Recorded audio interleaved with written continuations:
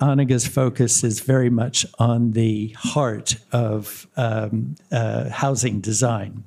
And I think in many respects, Anagha's work has picked up on something that has been an intriguing a center point of our investigation of housing over the last few years. A few years ago, we visited a project by Buchner and Bundler in Switzerland that involved a kind of shear in the structure, the internal structure of a housing, a linear housing block with a crank in it.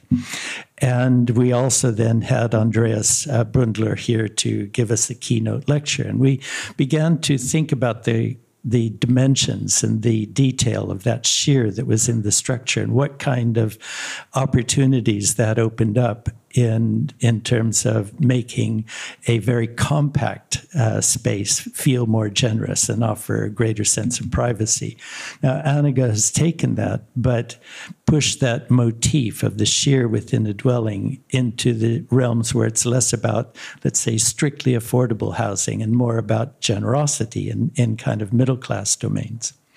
And what I find interesting about this is that it starts to show where our interest in structure and dimension begin to really interplay with domestic environments that might have some wider urban effect. So, Anagha, I'll turn it over to you. Thank you. Hi, everyone. My thesis is titled The Pursuit of Happiness. So I'm going to take you to an area that's a little mile south of here. This is Elephant and Castle with Walworth Road stretching down south. So if we look at this area, it's very diverse and heterogeneous. I happen to live around here. And we see a lot of terrace housing. We see estates. We see parks. So at different points of time, these have developed, I could say, as a result of a pursuit of happiness, because at different points this has meant different things, like a house in a park, or the provisions of housing under a welfare estate, or access to recreation and infrastructure. So we can actually theorize urban areas by placing happiness at the heart of the argument about good cities. Now, if we look at the regeneration strategies that are coming up around this area, these are often based on an economic argument. But what I'm arguing for is that by placing the life of the dwelling at the heart of how we want to live and how we form cultures of everyday life that support local areas, we can affect larger urban transformation. So we want to live in our cities where we have more wholeness of everyday life. We have access to recreation and high streets and live more collaboratively. And this pursuit is also linked to how we live within our homes, to our full potential individually as well as collectively. So the dwelling becomes a scene of cultivation of everyday culture and patterns of learning. And this, typologically, I want to draw your attention here to a motif that is going to repeat across scales, a zigzag that extends the life of the home within the dwelling itself and out onto a balcony, which interfaces with the city. So if we look at the urban area, we have patches of housing that is disjointed by a high street and a rail viaduct that runs parallel to each other. So currently, if you're a person living here or here, there is a sort of disjunction between and less of an integration between the two areas on either side. So, and there are these really constrained little spaces. So what I'm arguing for is we bring really high quality housing into some of these little pockets that can start to affect a wider change in the urban area and start to pull the different areas of the neighborhood together. So we see that motif is going to repeat across scales and at the scale of the assemblage, pulling the high street into the depths of the fabric, dispersing services, so that the more a rigid, hard line of the high street can start to break apart and become a system that allows for services to extend into the hinterlands and connect the area more effectively. while the armature of the viaducts can actually start to open up and having integrating services in its depth. So typologically, this area has terrace housing. This has welfare. This has housing from the welfare state, where there are pockets of neighborliness that are already existing. But if you look at the new regeneration approaches to the area of Aylesbury and Elephant and Castle, these are based on a sort of morphological consistency, and they present a very strict threshold to the ground, where there is very little integration of civic life of the area. Hence, what we are looking for is a sort of transformation of the relationship between the ground and the building, and loosening up of the nature of these blocks to include outdoor elements that contribute to everyday life of the city. And working with the idea that these flats are not just places of refuge, but real spaces of family and collectivity that can contribute to civic life of their surroundings. So we work with two different residential morphologies of these city villa blocks that exist in a part of the park, and another block along the constraint between the high street and the rail viaduct that works with linear typologies. So if we look at if you look at these linear typologies, we have a long linear element and a short linear element that defines multiple different spaces. And sometimes these linear elements can shear and start to create more spaces while at the interface of the viaduct. So what this also means is that the ground can work with existing elements on the site so that each space has multiple affiliations that forms an overlaid system of orthogonal and sheared movement vectors. So the high street can actually extend into the block, shearing and extending out into the hinterlands.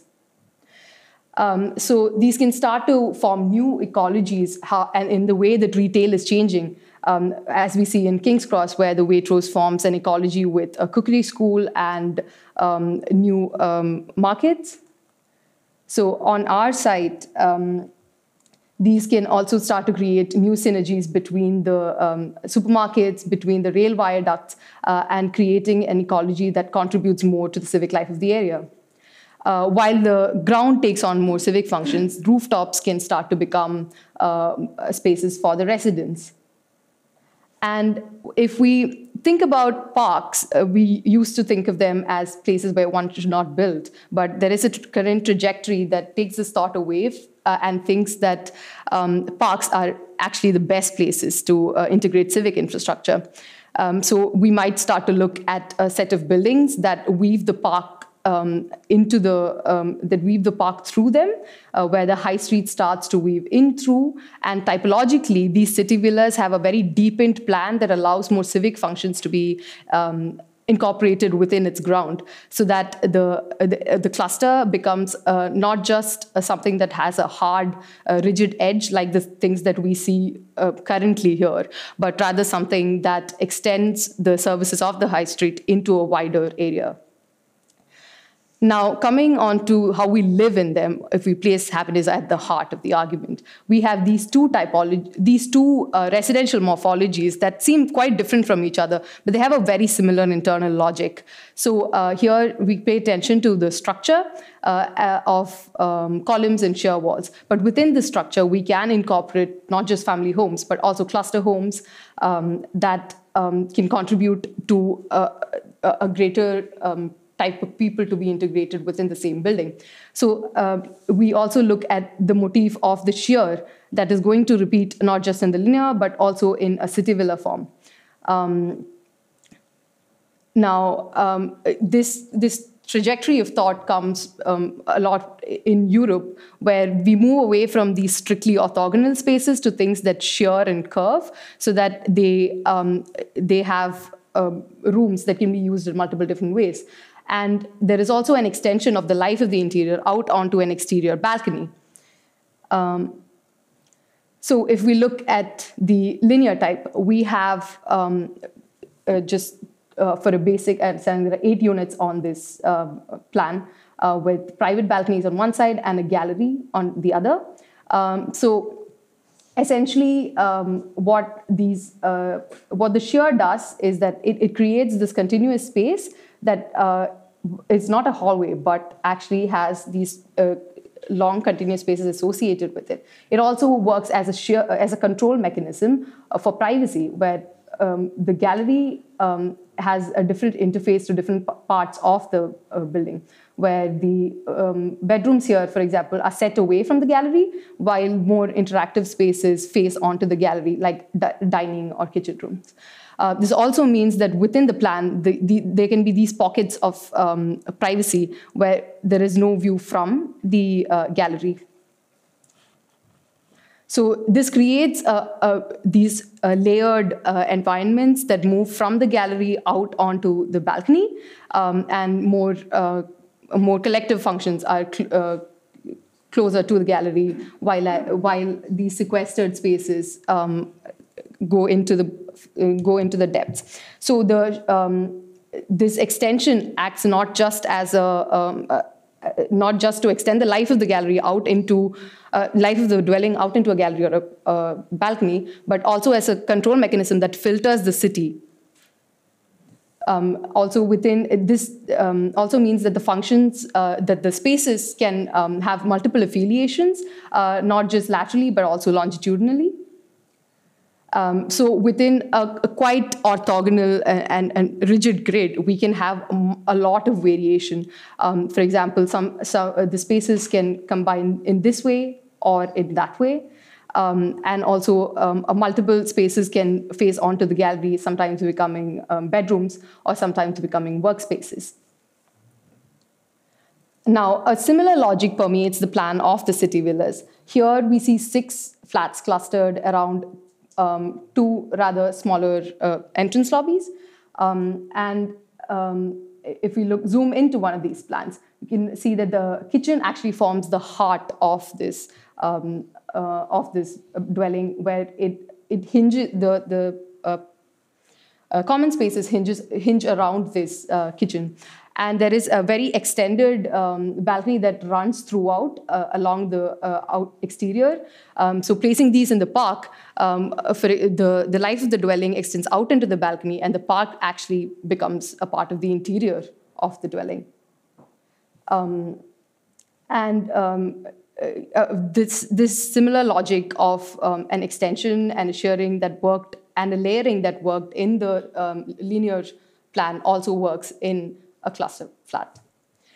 And we can see that within the same structure, we can incorporate this structure that is kind of a striated grid of private spaces, a wet core, and these collective spaces that face onto a gallery. We can have cluster units. So for example, if we look at one of these cluster flats, we can see that more private spaces like bedrooms are grouped into the back in that line. And there are more, there's a wet core, and more collective spaces actually face onto a gallery. This means that we can have multiple people living in the same building, allowing for a more diverse demographic to be housed in such an area. A similar logic works with the city villas, where this can become a cluster unit where the corners are saved for collective space, while the ones on the side become bedrooms. Now, how does this help transform the urban area? We can see that along this line, we can start to look at things that are quite small. They are tiny assemblages of 2 to 4 hectares. So rather than thinking of large-scale regenerations, maybe we can start to think of these smaller pockets of transformation that, in a sense, help to read this area as something that is more integrated. We can start to form new ecologies with the ground of the existing, with the ground of the new blocks and with the existing viaducts in the area.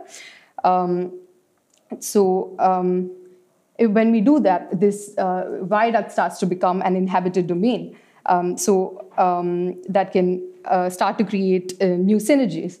So we can actually retain the affordable social housing that exists in the region, but actually starting to have more common resources that are available for these.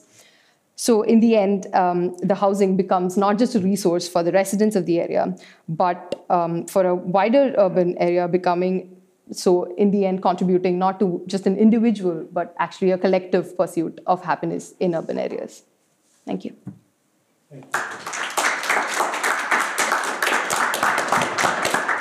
Well, thank you. Thank you. That was a great presentation. Some really wonderful images as well and beautiful illustrations. Well, I'll start by saying, I mean, from the sort of zoomed out, looking at the sort of urban proposition, I think there's some really interesting ideas, particularly around the linear part and the relationship to the viaduct and bringing the high street into sort of through and connecting to other communities. And I think you showed some images of Hoxton, or like short, some of the spaces that work off Brick Lane. I think that's what, which actually work very successfully. So it's interesting to look at that. And I think with those, there would be real issues as to sort of, are those affordable workspaces or affordable creative workspaces? But coming to like being the sort of a pragmatic critic. I think starting with the linear building, I think it's really also lovely, really interesting plans. I think the gallery is really successful with the voids and the way that you've created these little entrance lobby thresholds. That's really, really beautifully done. It's quite interesting because obviously we know now that gallery access or deck access is more and more of interest. I mean, sort of 15 years ago, we were doing big presentations to local authorities and housing associations to really, really justify why we were proposing that. Now it seems like we've got to a point where the dual aspect nature of the and the way that those galleries work, as you say, the way that homes sit away, bedrooms sit back, or where there's the right sort of activity on the gallery. I mean, a lot of the gallery access blocks in the past had very small windows. They were very narrow. But it's interesting here because the sort of streets in the sky, which we obviously was part of the sort of 1960s or 50s, 60s development, and then was rejected, is really coming back. But coming back with an understanding of number of homes, how these can be successful because of clustering a smaller number of homes together, which is what you've been doing. You've been doing here. So and then that in a way comes back to thinking about the sort of the pavilions and your proposals there, because again, it makes me think of some of the sort of developments of sort of 60, 70 years ago, because what that poses, and I think is a really lovely plan around, I think these like shared entrance halls. You've really been thinking about thresholds from into these homes, which is brilliant.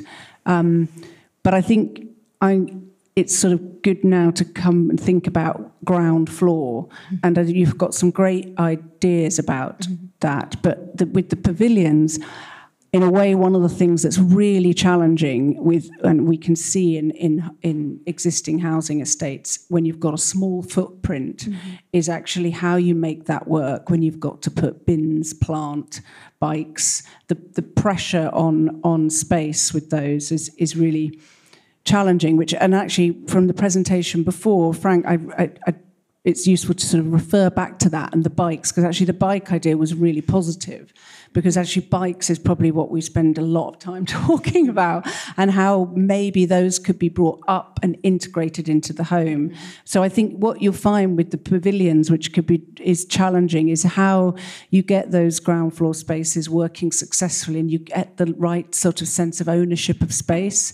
I think one of the reasons why we've sort of moved away from the sort of slightly no man's land 60s, 70s housing estates is because there just isn't a clear sense of who owns what space and what your relationship is to that.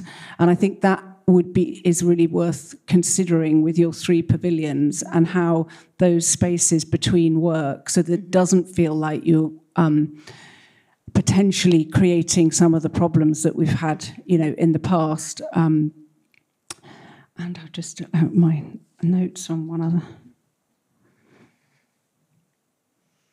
I think that was the only other thing to think about with the ground floor uses of the linear block. I wasn't sure whether you were putting homes opposite commercial, the viaduct spaces, or whether they were all like non-resi.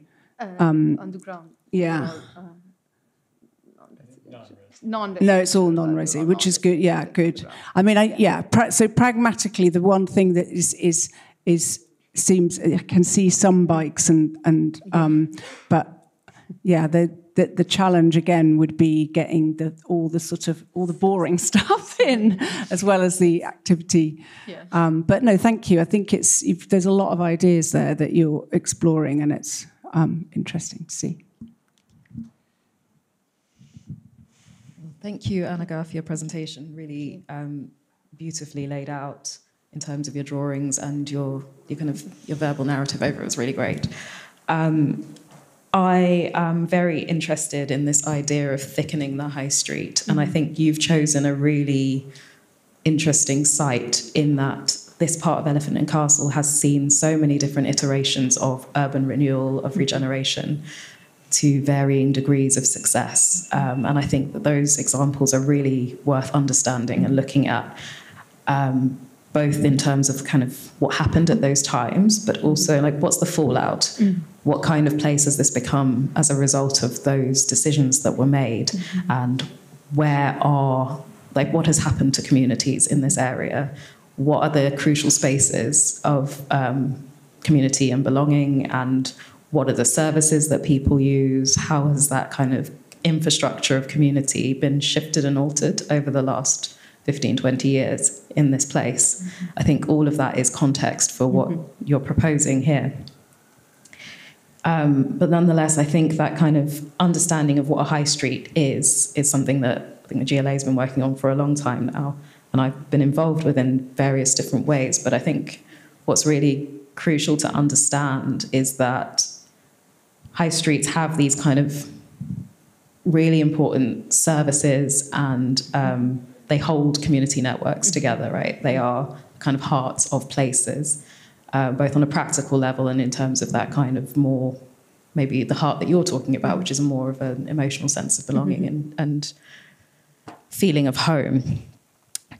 So I think this kind of, but then I think to juxtapose that, what's tricky about our high streets is that they are transport infrastructure as well, right? They have low air quality generally. They have a lot of vehicles running through them. We still are at that point where we need the high streets to kind of sustain the city. They are arteries to the city, in and out of it.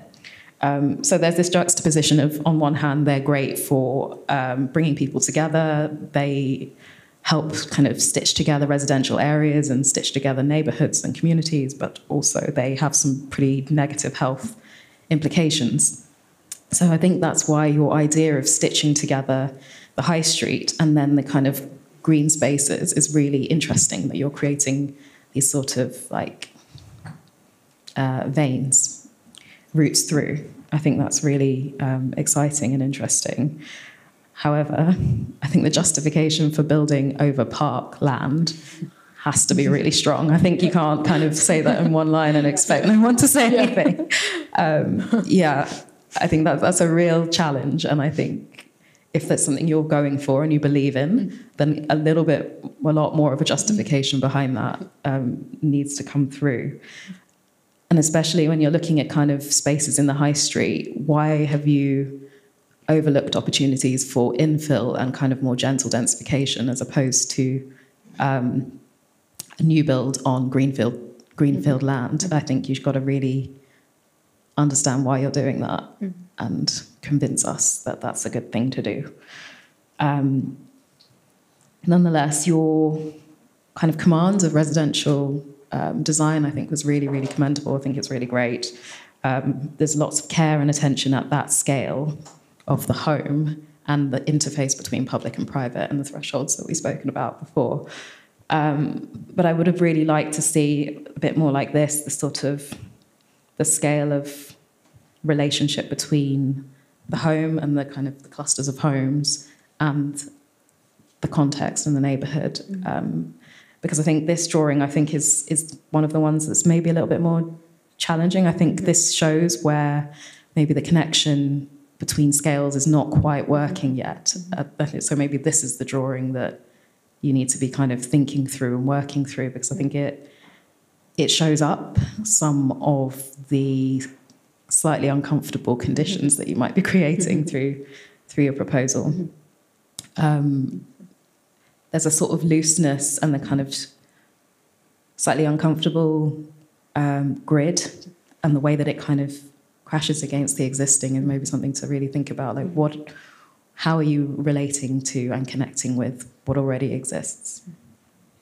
I think that you've identified this opportunity for smaller sites. Development of housing on smaller sites is really important. The GLA has a small sites program and identifies a small site as anything under a quarter or up to a quarter of a hectare. And I think what's really challenging about that scale of development is financial viability. So a lot of developers don't want to take on 1 or 2 small sites and develop kind of 8 homes on them, because the amount of resource that takes to develop a site that small for that number of homes and that kind of margin of profit is often not palatable. So I think thinking about this as, it's probably not the middle class opportunity that you may see it as. Actually, a lot of kind of community-led housing organisations, their challenge is finding land. So maybe there's a kind of meeting of worlds of like, okay, you've identified all these small sites, who needs land? And it's not going to be the sort of developer who would be kind of creating these types of homes necessarily. So maybe thinking about who might want to take on the opportunity of these like little infills, and what kinds of communities might be able to thrive in that kind of context, and how they might be able to autonomously or more autonomously shape the neighbourhoods and the housing that they want to live in, could be quite an interesting thing. There's plenty in your project to work on, and there is this kind of echo of modernism in your architecture, the kind of pavilion block in the park and the linear block with the galleries. So I think maybe having a more explicit dialogue with the history of that architecture could be a really good thing to do. I might take a little detour, maybe. I think a lot of things have been said already, and I think, again, I agree, beautiful drawings, really clear. I really like the way in which you sort of reason through your drawings, from the dwellings and the thresholds. I'll come back to that. I quite like the last urban drawing. I'm not saying, can you just go back to that? I'm not saying I can't see any issues with it, whatever, but I think, as a diagram, I think it's quite promising in its ambition, to try to get away from our still sort of standard hierarchies, in terms of the urban configuration. My slight detour is going to go, I'm just writing a piece on an East German housing estate, massive, 60,000 inhabitants. And of course it has all the characters which we still sort of struggle with, point blocks, slabs, 11 stories, 17 stories. It's absolutely massive. And the architects was designed in the late 70s, tried really hard, and you might be aware, in East Germany, everything was prefabricated, so they had to work with a number of defined parameters. They worked incredibly hard to provide services, ground level programs, in order to bring in a degree of urbanity into that scheme. And even today, there's a lot of bias against it. And I think aesthetically challenging, but the diagram really, really works. If one looks beyond, the issues with sort of blocks or whatever, the diagram is incredibly powerful, helped by the fact that there's primarily a housing association which is taking extensive care with the ground, with the planting, with the playgrounds, with the schools, with the kitas. They are not pretty, no. But interestingly enough, and I haven't quite gotten my head around why it works so well, but interestingly enough, there's a continuous ground level across this massive estate at the scale of a city, which is not owned by anybody, but everything is open. You can walk everywhere with a high degree of variation. And across the distribution of shop services, they really took care that there are hierarchies, and so there's something like a high street, but each sort of cluster has its own little center, and then there are different sort of sports elements. Where I'm going with this, sort of in a way, your ambition sort of reminds me of that piece, which looks quite different, and I think it's interesting. It'd be interesting to think about, so you propose a couple of conditions along the high street and the towers and the park, however difficult it might be. It would be really interesting also to think about zooming out at the largest district and look at the overall distribution of about how many intervention can you make or don't need to make. I think what I like about this drawing here is sort of it goes away from the linearity of the high street, and then we have all these terraces where arguably it's okay, there's a bit of happiness there, but I think effectively to sort of rethink synergies or services or, thinking across scales between the units, I think, that's quite promising. How many of these interventions would you need to do at a larger scale of the district? Sometimes, would the street towers in the park with the ground level activity be enough in the larger scale? So I think the zooming in, for me, the next step would be really interesting to sort of zoom out at the overall district. How much of that you think you could sort of intervene and sort of to provide something which has both, I think, pockets of sociality, you called, as well as sort of services and intensities in order to make it work. I think the other key thing is of course also flexibility and adaptation. And can you maybe just go back to some of your plans? I mean, originally the East German slabs were supposed to be very flexible. Didn't happen. Ran out of money, sort of thing. But again, I think what would be interesting in yours here is how can we design that with sort of maybe even more flexibility in mind? Again, this is not a critique. I think your plans are really well resolved. I think they work particularly well when you also then show the cluster flats, where you sort of show that the shear really brings some, a very generosity of space. You can sort of see it can be inhabited in so many different ways. I think that's really nice. I think it'd also be interesting to think about the shear as something where the shared space, right now you've got a corridor in front, which is of course interesting because it activates the street. If you think about the IB, they don't have a shear, but of course the way you could also think about the shear, something where the collective spaces are maybe situated also in the middle, or it changes across floors. I mean, this is a particular typological thing about, how you could also think about this differently. Where am I going with this? I think in terms of long-term flexibility and adaptation, I think it'd be interesting to think about your shears as something that can be adapted over time. So it becomes something else, housing, live, work, whatever. I think it's also that people are interested in that in terms of, living differently or different forms of households, live, work arrangements. And I think to have it resilient, that's really, really important. But it also then helps in terms of its ongoing urban persistence. So I'm not sure where I'm going with this. I agree it'd be interesting to think a little bit more about the scale between the block and the city a little bit more. But I think in principle, for me, the diagram is really interesting. It'd be interesting to think about the diagram at the scale of the district. Are there other solutions necessary or needed? But I think all these questions are implicit in your plan, so I really enjoyed that. Thank you. Thank you.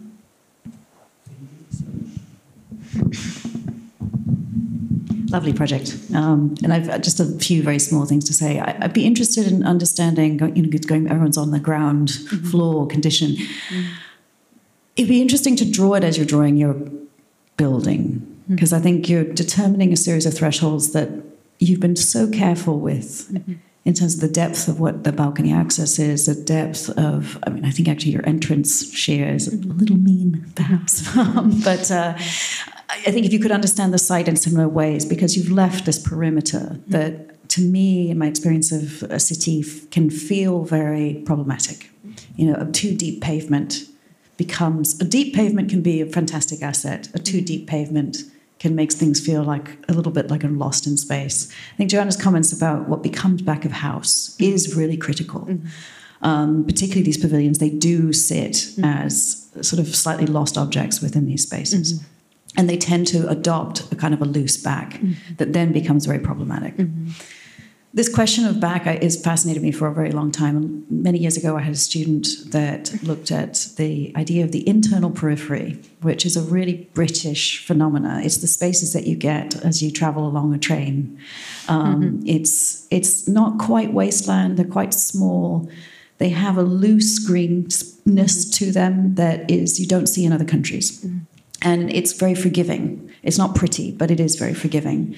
And I think we tend to erase it from urban environments, particularly within London. And I think there's some aspects of that would give you a kind of modulation of that ground floor space that could be quite beneficial. Two completely separate other things. I'm curious about who lives in this. It is quite bourgeois. I suspect quite expensive.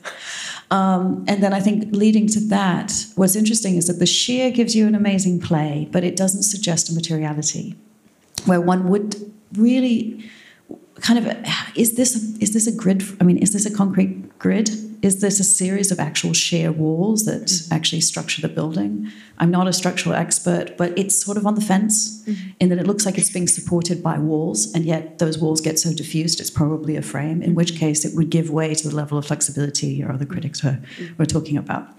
And it's sort of neither here nor there. So I'm kind of, I think it could be more definitively one thing or the other, where those are not necessarily kind of thin bits of frame, but they could be actual walls, or they are just simply, a grid frame that then is manipulated and shifted in a variety of different ways. Presumably there's trains going past. I'll just leave it at that. But some beautiful images, and obviously a lot of work is going into, so thank you. For me, there is an interesting question about your choice of slabs and towers. The point has been made, they are possibly, not only, but modernist, part of modernist legacy. When I admire modern planning in so many ways, but I think the case still to be made by you, why is this choice of forms, while at the beginning you showed the whole extent of the area in South London with many more typologies you could have referred to. The second thing is the shear, which has just been mentioned. I think it's interesting as a means to create notably privacy, but also it's interesting as a means to create diversity within the dwelling. And I wonder whether it could have been explored further, and to me, to actually think of the shear walls as structure, which seems to be indicated on the plan, might actually be an unnecessary constraint, while point grids might have been a more effective solution. So a question there. I think it's a very interesting line of inquiry, but one which I think is open to development. And the last thing I would say is, you referred at the very beginning about the civic aspect of the scheme. I think this really needs to be explored in more details about what you mean by the civic realm. It can mean so many things. I don't see, for instance, why we wouldn't accept the idea that modernist planning offers a civic realm at ground level. It so happens to be much less intense in terms of use than elsewhere. I also think that it might suggest a different treatment with the point blocks and the slab, partly because of where they are, and also partly because of the forms. So I think more details there would be welcome. But I must say I enjoy it, and to me it partly indicate a shift in housing and urbanism towards a much more thoughtful approach to housing, which obviously is something I embrace. Yeah. It's crying out for as a model. Yeah. I would love to, because also the folded, Yeah. the way in which you fold the material as opposed to how that, I know you can render the hell out of anything, obviously, but a physical, very simple model would be amazing. Yeah, yeah. Well, we've been wanting to shift to models for ages, but we've got no space to put them. Yeah, I agree that we're waiting to get that resolved. I think we're about there. But I think these points that have been raised are super helpful and actually mirror many of the discussions that have been ongoing. I think quite clearly you put a stronger emphasis upon the flats themselves than the ground, and a lot of what we were, I think, discussing over the course of tutorials we left the ground a little bit behind because we were really, I think as Irene has pointed out, we really wanted to get to a point where the flats were more convincing. Now, I think the point that has been raised from a few different directions, who would live here, who would invest in this, is something that we would indeed want to explore more widely. We know that a lot of, as Shamiso has pointed out, independent developers will avoid sites like these because of the risk associated with going anything over 9 flats, and the problems, particularly in these kinds of areas. But I think this is exactly why we would want to explore structures that offer the opportunity of working both as sale flats and possibly as something that might invite collaborative approaches to the development of buildings, where you can begin to think in terms of some of it being cooperative, driven by cooperatives, and other parts of it being sold. So I think this is something that we're kind of along the lines that Ingrid has pointed out. Ideally, we would investigate more fully together with the development community how these things might become possible. I mean, with all developments, the reality is, with developers will be required to provide 35% affordable housing as a minimum, but sometimes that can be negotiated. But so I think in a way it's sort of this sort of idea that it's a sort of more of a middle class housing is something that wouldn't really be likely to happen. Where other balances can be, which would be whether there's some sort of cross subsidy of the affordable ground floor uses. But again, exactly what those are. And I was just going back to your plan, actually, which is a wonderful plan, which of the sort of linear proposal within the context. Ideally, you want to actually show what's happening at the ground floor of all of those buildings that are surrounding. And now more and more with the developments we work on, and developers definitely how now are appointing consultants to do more research into the area to look at what community need there is, what are the sort of growing industries. So if there's any work that you can do that just enables you to sort of identify the type of space, the type of businesses or workspaces or community uses that you might be proposing at ground floor, it would be worth looking into that.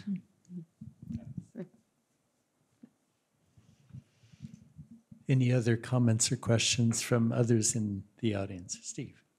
Just to add to Joe's point, we've talked about it before, but if we look at the nearby recent development in between the roads and the railway line, we'll see gated communities.